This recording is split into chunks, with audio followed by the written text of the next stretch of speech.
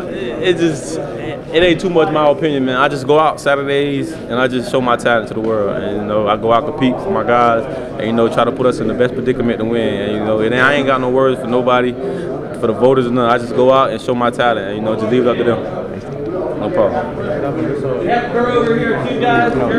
Check the first 3 quarters of the game. What was it about the fourth quarter that they finally just broke down and you finally got to put points on the board? I felt I just kept taking them 2-3 yard runs, and you know, just kept pounding away, and I felt like they was weighing down at the end.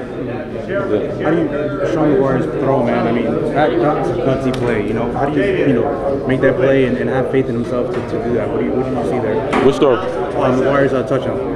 Oh yeah, that was big, and you know, Sean, you know, that was our motto: leave it all on the field. This is our last regular season game, and you know, he left it all on the field, and big time player. That's what he did. He rose up to the occasion.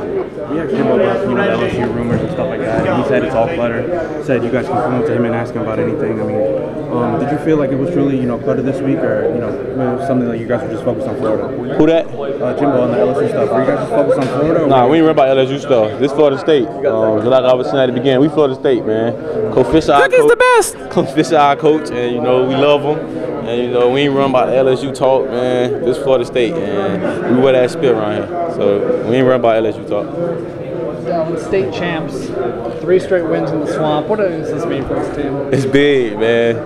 I done came to Florida State, and I done got it twice in a row, man. And you know, I wouldn't rather be nowhere else, man, but Florida State. And you know, I love this team, love this group of guys, love these coaches, man. And you know, I just love the energy in the locker room now.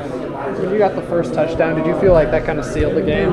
I did, but you know, Florida's a good team, and they kept fighting. So I feel like we had to seal it at the end. We had to keep fighting through, and you know, that's what we had to do. The defense, the way that they played tonight, what does that mean for this team? I took my hats off to them. Defense been playing great all year, and that gave us the extra motivation to go out there.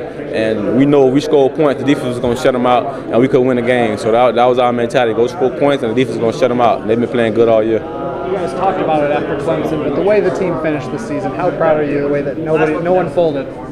No other way I want it, man. Like I said, walking in the locker room, it ain't no other way we wanted it like this. Tough, faced adversity, kept fighting, and you know, this group of guys, like I said, man, they pull together, and you know, we don't point fingers at nobody, no coaches, nobody, man. We just keep fighting. That's why I love this group.